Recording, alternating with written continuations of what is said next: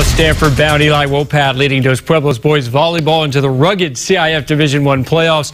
Wopat and home Chargers lost a big lead in set number 1 and fell to Edison's second set.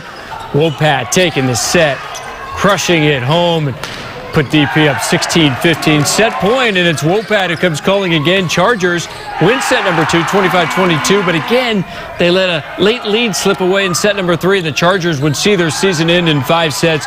Edison wins 3-2. Chad Arneson and the Santa Barbara Dons putting out the welcome mat for Redondo Union in their first round Division I match far court. The basketball star bold embrace the put away for the Dons. They won the first set, but then it was all Redondo Union. They went on to win the next 3 sets to take the match. Dons finished the season with a 4 seed.